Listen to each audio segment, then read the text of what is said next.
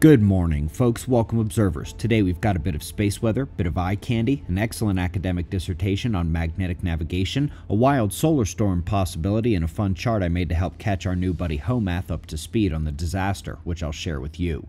Over the last 24 hours, a minor coronal hole stream reignited the solar storm condition, but at low level. Nothing major and waning back this morning. Eruptive behavior was minimal, no flaring, and the filament snaps were collapses, not ejections. And while we're eyeing new sunspots, with the calm in general, let's go to Chandra, where a bland portion of space becomes a lot more interesting in X-rays and radio waves. They say two galaxies collided pretty much head-on, so much so that their attraction has now stopped the motion and they are going to come back the other way to impact again, just in billions of years. Up next, excellent dissertation on bird navigation, focusing on unusual sightings and misdirection flight events. Key portion of the work includes the prediction of those "what are you doing here, bird? You don't belong here" type of events based on geomagnetic solar storms.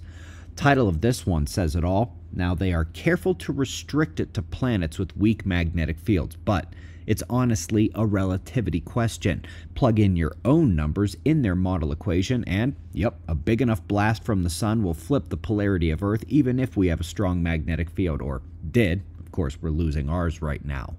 Folks, I'm trying so hard not to bother HOMAth too much, but he's interested and always short on time. So we practiced the quick look information delivery he loves so much. You can pause, screenshot, save. I'm also going to post this on X later today so you can grab it there. It's the confidence levels for aspects of the event and the location safety selection criteria at the bottom. Folks, the Dome workshop this weekend is coming at Observer Ranch. I'm excited. Pole Shift Conference next weekend, Prepper events the weekends after that. Conference repeats monthly with new updates, and don't forget Observer Speed Dating end of July. That's going to sell out, by the way. Tactical training, you want to spar with me? That's the start of August. Lots happening at Observer Ranch the rest of the year, and we can't wait to see you. It all starts at observerranch.com. We greatly appreciate your support. We'll do this all again tomorrow. Right here, but right now it's 5:30 a.m. in the new Valley of the Sun. Eyes open, no fear. Be safe, everyone.